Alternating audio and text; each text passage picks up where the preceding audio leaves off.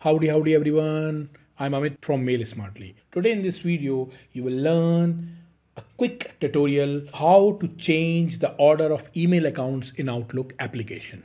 By default, Outlook sorts all email accounts with the A to Z in the navigation pane. I have multiple email accounts added in my Outlook and all are arranged in a alphabetical order. But if you want to change the order, say if I want to keep this email ID on the top, all I have to do is to use my mouse left button, click on the button, don't release it, and simply drag it to the location you want to keep the email. Keep this email on the top, simply drop it. So if you can see, my email address starting with the alphabet B is now on the top of the list.